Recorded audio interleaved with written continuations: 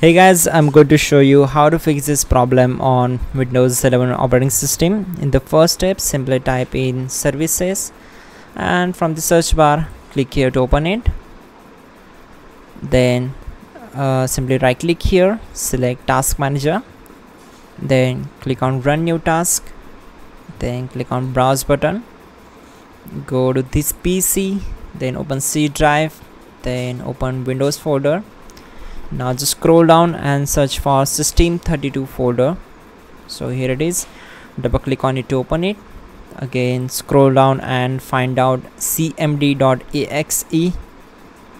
so here it is, simply select it and click on open. Now check this box and this will be our main path: C drive, Windows folder, system32, cmd.exe. Then click on OK, and from here we need to execute the command sfc /scan now and hit enter. So this process will take some time.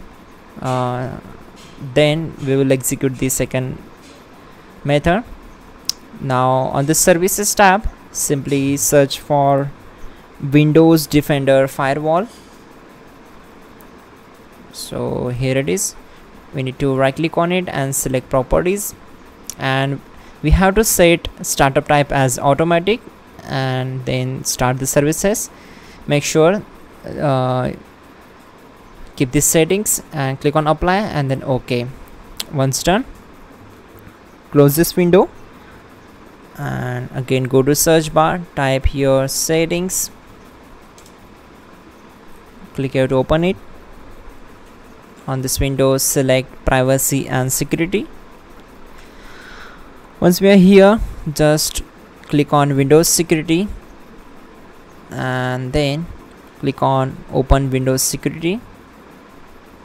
On this window we have to just click on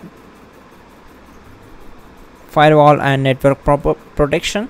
After that, just scroll down and click on restore firewalls to default and click on restore defaults.